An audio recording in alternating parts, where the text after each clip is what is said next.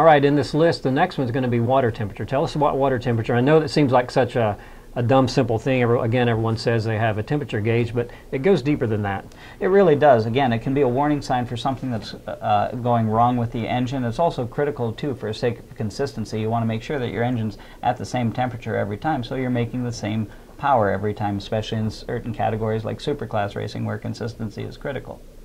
You know, one of the things that we find over the years of doing this, 31 years, not us personally, that data, this information, it holds clues, like you said, to other things. In other words, it may take 3 or 4 sensor channels to piece together what happened, because data can be preventative, it can be for performance enhancement, it can be a lot of things. So, like you said, if you blow the motor up, you may have to backtrack and start looking at information from 3 or 4 different channels to figure out why it happened.